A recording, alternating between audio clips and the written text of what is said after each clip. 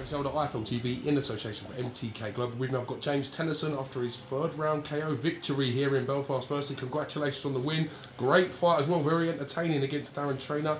Put it into words, how you feeling right now, champ? Unbelievable, on top of the world, you know. The night was unexplainable. That crowd, you heard that for an atmosphere out there, it was second to none, you know. That stopped it for me.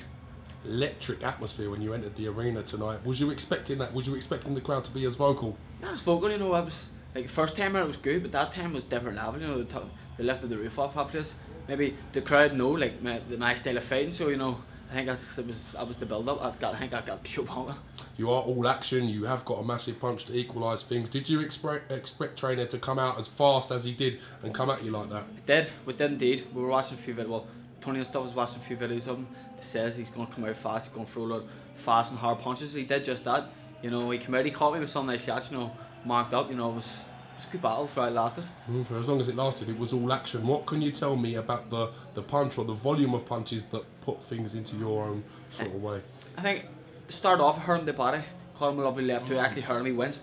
He winced in my face.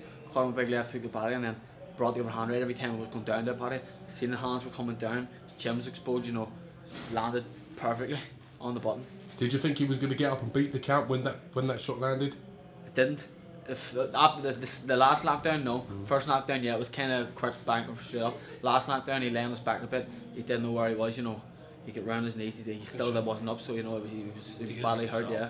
Badly hurt. Do you think that was the right time for it to end? Nah, to be honest, I'd have preferred it went down for a good bit. You know, I was enjoying myself out there, although I was getting hit. You know, it's part of it's the name of the game. You know, I was enjoying myself. You look like you were thriving on this big Belfast atmosphere. Are you feeling the love here when you box here now? Definitely, you know, definitely. I'm building my name up. You know, building a good profile for myself. You know, the crowd, you know, they loved it. What's next for James Tennyson? What's the plan going forward from here? What's going through your brain?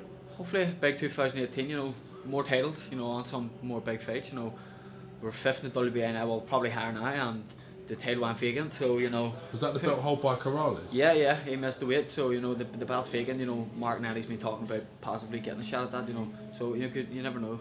Can I have a big 2018 on my Christmas list? That'd be incredible. Since going up in weight, since suffering defeat to Ryan Walsh, you have been on absolute fire, though. To be fair, this is your 4th good win on the bounce. Yeah, fourth good win. You know, all competitive fights. You know, all top 50-50 fights. So you know, making good progress. You know, I'm learning, and it's just the fights I need to learn and make the progress I want to be making. Do you think like Dunlop and Eddie can pull things and get you a potential shot at that WBA title? Would that be your dream and aspiration? Yeah, definitely. You know, I'll put it on my Christmas list and I'll hand it over. So you know, fingers crossed. Belfast boxing is booming. We've only got to look at the names like such as Carl Frampton and Ryan Burnett as well, putting on these big shows, giving people opportunity. Are you thankful that these guys are around and doing their thing to allow you guys a platform to build? Definitely. You know, they're bringing massive nights here, and see being part of it. You know, it's. You can't really put it into words. It's unbelievable, you know. What a feeling. Congratulations on the win. Thank you and the team for talking to IFL TV. You're not talking as the case I've never met someone so quiet. What's happening, lads? You alright? How'd you put it into words then? How'd you think you done today?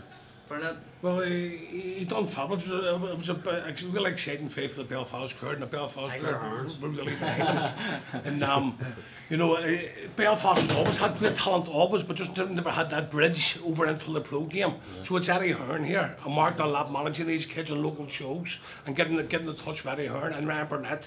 And Burnett's talent and winning the world title has brought Eddie Hearn over the Belfast. And these kids have got a chance now. And Tennyson now is very, very exciting, very talented. And the future is going to be very big for James Tennyson. Well done, lads. Congratulations on the win. We'll catch you all soon. Thank you very much.